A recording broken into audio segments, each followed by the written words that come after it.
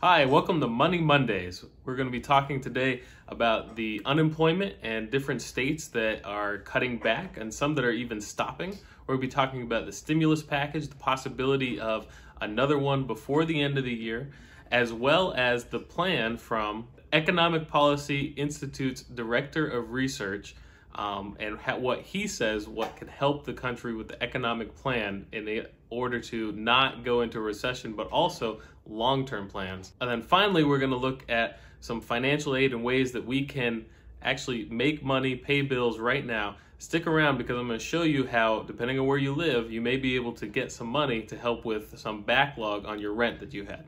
Let's get started. Hi, I'm Tyler from the Rideshare Guy.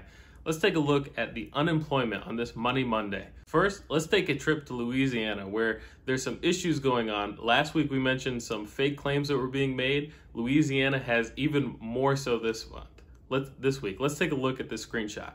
What's happening in Louisiana is that people are actually receiving letters in the mail, sometimes with cards already loaded with cash money on them in names that are not theirs. So people are receiving these cards, they're receiving basically free money that is for unemployment, but they're not necessarily unemployed. And it's people who they don't even recognize the name of who it is. So a lot of people have obviously reported this. Unfortunately, it's a huge issue that's going across the entire country, not just Louisiana. But we found this here. It mentioned here that they're working and they've already stopped 160,000 bogus claims since the coronavirus pandemic started. But there's been an unexpected spike in the last few weeks. So something to look at with this unemployment. I know a lot of us may be having difficulty getting it, but this is part of the reason is because of all of the false claims trying to get unemployment falsely. Next, we have a good news, bad news situations for those that live in Kentucky. So the good news is that the unemployment rate has dropped. It's dropped under 5%, which is now 4.67%, which sounds great in theory. But those 4.67 that are still unemployed, because of the way that the stimulus package works, when a state's unemployment goes below 5%, they get cut off. So even though they were expecting to get unemployment all the way through till December 26th, they're being cut off this weekend. In fact, they would have already been cut off. They should have already received a message letting them know that their unemployment benefits are no more. So if you live in Kentucky, again, good news that the unemployment rate's so low, but bad that unfortunately, those who do need it aren't going to be able to get the same amount that they've been getting. And finally, as the year ends, a lot of the programs that have been in place to help people pay for their bills, expenses, are going to be coming to an end. So let's take a look at this screenshot and kind of look at the different things that are going to be ending in December. So first is the Paycheck Protection Program, which is a small business lending effort that was helped a lot of small businesses to get money that they don't have to pay back as long as they're using it for the correct things, payroll, things like that. Next is the child care funding under the CARES Act. So a lot of effort has been done to help with child care. People need to continue to work to pay their bills, but they can't work and make sure that their kids are being taken care of as well. So it has been helping with that. That's going away in December. Also, if you have any student loans, the student loan forbearance program, that ends as of December 31st. So up until now, you've had no payment due and no interest accruing, which has been awesome. But that, as of December 31st, also is going away. And another thing not mentioned on this list is the act to not allow companies or landlords to evict their tenants. So that, as December 31st, is going to be done away with. And so people on January 1st, in theory, could be evicted, which is the worst possible time that this could happen because unemployment, as we've already mentioned, is also ending December 26th. So not only do these people not have jobs, a lot of them, especially if they're collecting unemployment, but if their job was reduced, they couldn't get unemployment, and they haven't been able to pay their rent, then they may have some other issues as well. But again, stay till the end. I'm going to show you some ways that you'll be able to help pay that if that is a situation that you're in. Next, let's take a look at the stimulus package. So there's a lot of talk right now about the next stimulus package, when it's going to come. So first off, it's important to note that right now, in order for them to get any type of stimulus package done before the end of this year, the cutoff date that it would have to be in and done by is December 11th. So just a few weeks away. So we're going to be keeping an eye on that. We'll keep you appraised as it happens to see what happens, what's going on, and that way you guys know what you need to do to benefit from it. But keep in mind that it's not guaranteed. So that's the cutoff date that they would have to have it done by, but doesn't necessarily mean they will have it done by that time. That's just when they would have to. So we'll keep an eye on it. Of course, we're all looking forward to trying to get that stimulus money as much as possible. It would benefit us. A lot of families around the entire country are definitely struggling right now, and that'll help.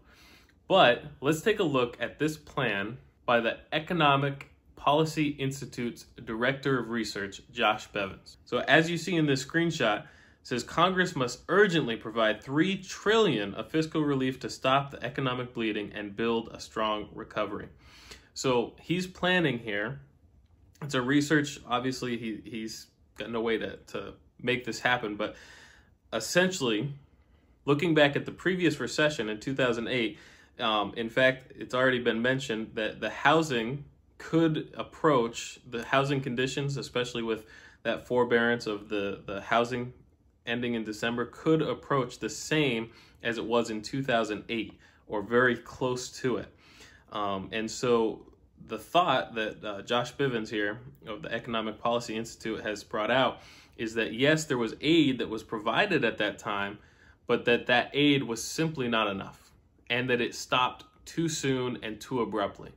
And so he's created a plan that will essentially give a jump start to everything, but also allow it to continue to increase so the economy can grow steadily and be able to take care of itself by 2024, and then slowly take all of the stimulus packages and different things away at that time. So this is something that, he's an economist, he's looking at this stuff, and this is how he's saying it would benefit. So essentially you would receive a large amount of money, businesses would receive a large amount of money, and then a smaller amount throughout the next 4 years in order to make sure that they're able to be solvent, make sure that they're able to pay their bills, make sure that you're able to pay your bills so that everyone can continue to help grow the economy. So that's this plan that would be put in place. It would be $3 billion, and that's not including things such as the vaccinations or anything to do with COVID. It has nothing to do with the actual distribution of COVID testing or any of that. That's just money to help stimulate the economy. So that would be even more billions of dollars. We're not sure how much, but more money in order to cover that expense as well. Now, finally, what about those who are going through some sort of economic problem right now? So we're going to talk about 3 ways that you can actually make some money right now that would enable you to pay your bills. So first, we're going to look at people who are having difficulty covering their rent. So this is specific to the San Diego County in California. So there's a program, we're going to put a screenshot up, that residents who've been impacted economically are able to qualify for assistance up to $3,000 to pay past due or upcoming rent. So the information's there, but I'm going to give you the website, www.sdhcd.org. We'll have that on the screen right now. You can see it. But if you do live in San Diego County, it may be something that you'd be able to help, that would be able to help you, especially if you've been going through a hard time and you haven't been able to pay rent, especially with January coming where you're no longer going to be in forbearance, you're going to have to pay or they'll be able to evict you. The second thing we're going to look at is Rakuten. Now, we've had videos on this in the past in the Rideshare Guy. Me, myself, I'm going to show you a screenshot right now. I've made over $200 using this program and service. Throughout the years, we've been able to use it, my wife and I, whenever we purchase things.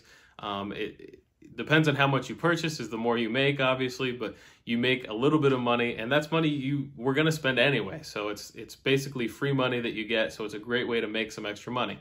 Now, in addition to saving money from it and getting that money back, right now, Rakuten, they also have a referral program, and it's usually about $25 per referral. Right now, as the date of this recording, it's $40 per referral. So every time you refer someone, you're going to make $40.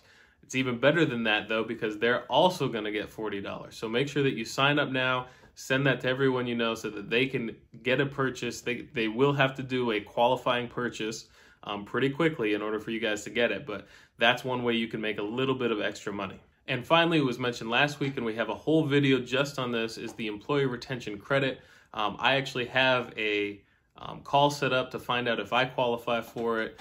Actually, the day that this recording goes out is going to be the day I have that call. So next week, I'll get you up to date to let you know what we're doing and if we qualified, and how the process on how you too can get qualified. But again, we've already had a video on it that went through that process and that. So try to find that out and check it out. So that's our update, our Financial Money Monday.